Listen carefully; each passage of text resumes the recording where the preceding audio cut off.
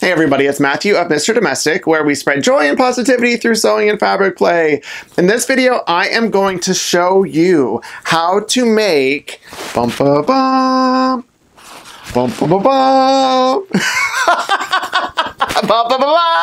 These are socks, folks, that I made. I made another pair of turtle socks. I made these socks. Thank you, Cozy Toe Socks. The best pattern. I got permission from Peekaboo Pattern Shop to demo this pattern for y'all. I was going to do a DIY one, but when I saw this one, someone posted these, I was like, oh my goodness, I need to show people about this pattern.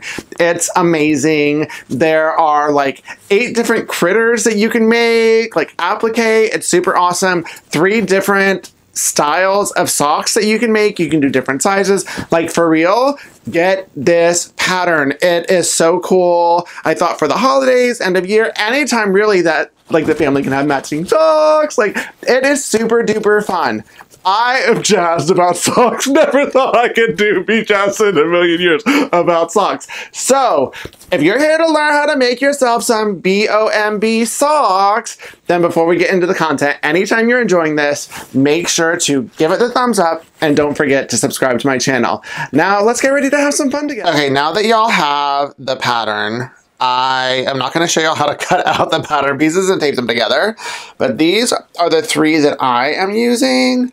I am doing the crew size, and I measured my feet per the instructions, and I cut my fabric. I need 2 of each of these, and I used this print from my Aura collection. So I have the back cut out, the front 2 of these, and then 2 of the bands. And so this is what they would look like. And looking at this, yeah, y'all, this is nothing that you can like figure out on your own. I couldn't even do this. This pattern is amazing. Make sure that you get it. And now we are going to get going sewing. The first thing that I'm going to do is these right here, the heel darts. I'm going to sew the heel darts. So now let's go over to my new machine. His name is Alfonso. Everyone say, hi, Alfonso, and let's get to sewing. Okay, so now I am over to Alfonso, and as you can see, I have my walking foot on. If you don't have a walking foot, I only ever sew knit using a walking foot, and it's an amazing foot, so you need to get it. And I have on right here a jersey ballpoint needle. If you use anything else, it's going to poke a hole in the knit and it might force it to run. This way it pushes the fabrics out of the way and it won't run. So I'm going to start here. And I have this estimated per the instructions. It says to, and this is super duper smart, to sew it, ooh, to sew it at about 1/4 inch and then trim. And I'm using the super stretch stitch, which is super duper loud. And it does all of the work for you. But see, I'll show you this here. If you've never seen it, see, like boom, boom, boom. I'm using normal thread. I haven't done anything. And then I trim it to 1/8 inch. One thing again with knit jersey, it doesn't fray, so having it that close is totally fine. It's going to be durable. And then just because, I'm going to go ahead and sew the other one. As you can see, like I just folded it over right here, match this up, and then let's sew it again.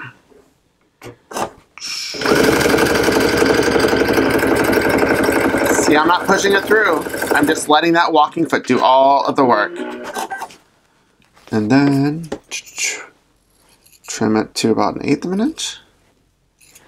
Okay, so now I have the 2 back and the heels done.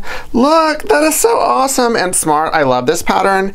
And now this little toe part, I am going to sew this to this, and just watch out for this part of the pattern because there is the chance that you get them confused, but this won't match to this, and this side is shorter than that side, so just make sure that you're sewing it to the right thing. So I'm going to take this and this over to Alfonso and we'll get some sewing on. Okay, now I am back over to Alfonso. I have one of the fronts and then one of the backs, and I've lined up. See how this fits? Let me just go ahead and show you the other side so you'll know whenever you have it wrong. So this is the top, right? And if you get confused, then you'll see this. As long as you're not stretching the fabric, you'll see, the back is too long for the front. And then this right here is lined up. And when working with knit, if this is like a first knit project for you, when you're sewing, let this do all of the work. Don't pull it, don't stretch it.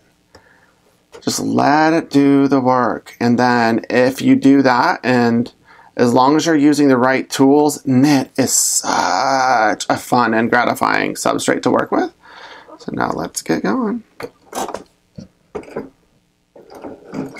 Once again, I'm sewing at that 1/4 inch seam allowance, then I'm going to trim it down to 1/8. Just go. See, I'm not pulling it at all. I'm letting the machine do all of the work.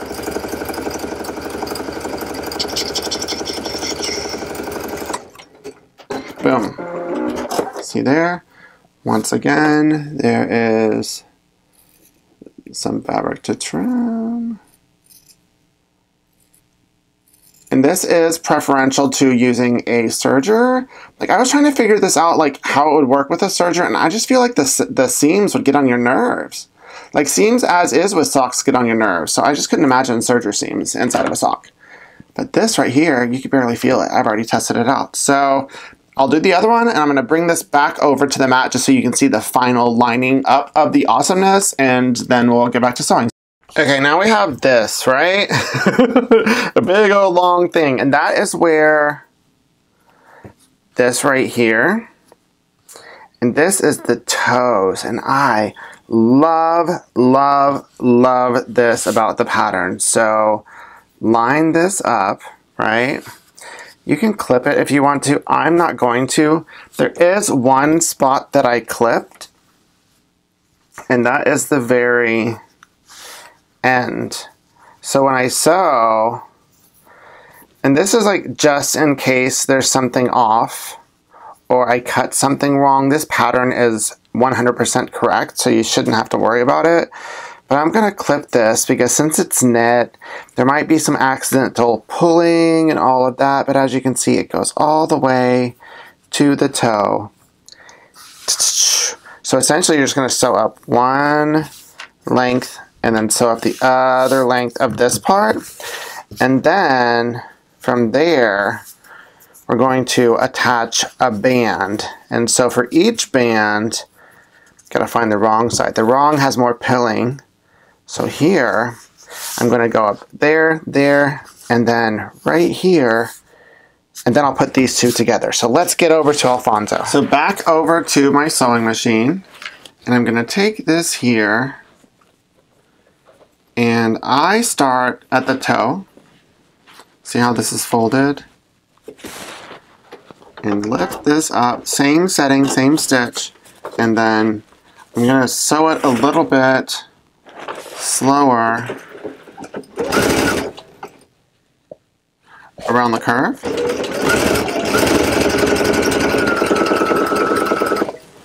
But once again, let the machine do all of the work because you don't need to pull on the knit.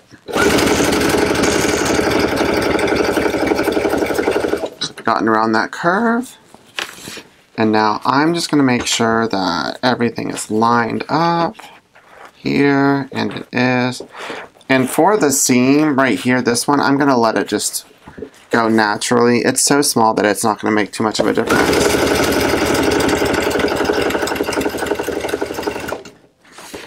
And then I'll fast forward as I sew this.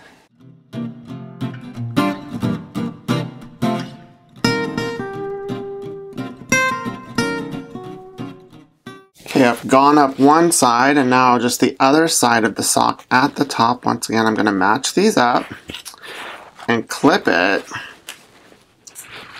And then I'm going to start at this toe and do the same exact thing. I'll just fast forward again.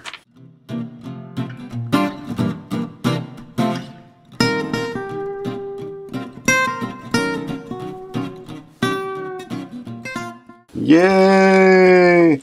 Now before I trim this, I'm going to go ahead and stitch this up once again 1/4 of an inch. And I'm just closing this.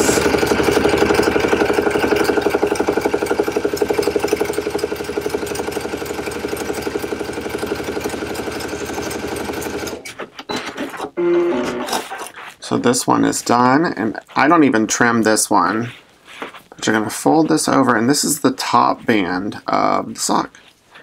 And depending on how you wanted it to fit, I did the regular, so it's just slightly smaller, the circle part, than the sock. So I'm going to trim this seam to 1/8 of an inch off camera, and then I'll be right back. Okay, so now I have turned the sock right side out, and then this goes on here. So the band line up all the raw edges, and what I do this to my other pair, is I will line up the seams together here.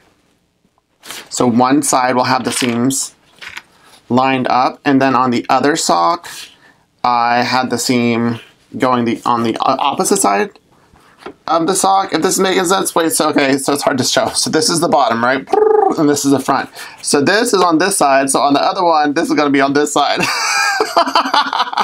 And that's all I do. And this is one time that I will allow the fabric to stretch with knit, is when doing a band. Because since this is so thick, you're not gonna be able to see it, and I'll just start anywhere. So here, and then as you're going, just make sure that all 3 raw edges are at least on this side of the needle. And then just go. Now as you can see, I'm gradually just like lifting this up so that by the time it goes through here, it's in its natural state. And then just check. And I'll fast forward it now.